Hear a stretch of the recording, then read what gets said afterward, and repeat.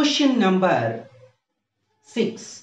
A bodybuilder exerts a force of 150 newtons against a bull worker and compresses it by 20 centimeters. Calculate the spring constant in the bull worker. So bull worker is used by the bodybuilders, those who are doing the exercises. So they're applying the force on the bull worker like this. Then what happens here? The bull worker compresses like this. So here observe, this is the bull worker.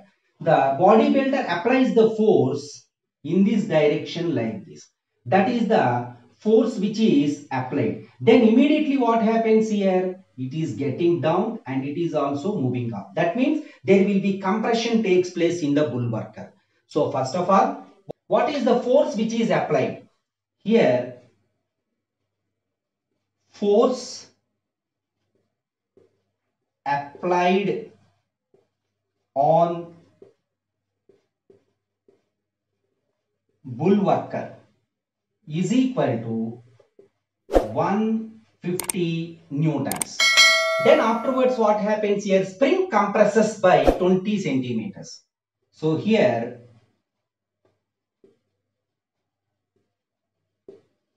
compression in spring, that is some x is equal to 20 centimeters, but I want to convert into meters. So here 20 into 10 to the power of minus 2 meters.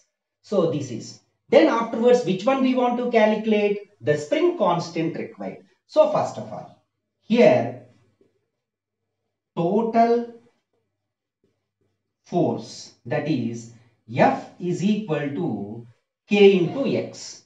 So what is F here? 150 is equal to spring constant, that is K, into X, that is 20 into 10 to the power of minus 2. I want to calculate the value of K, that is spring constant.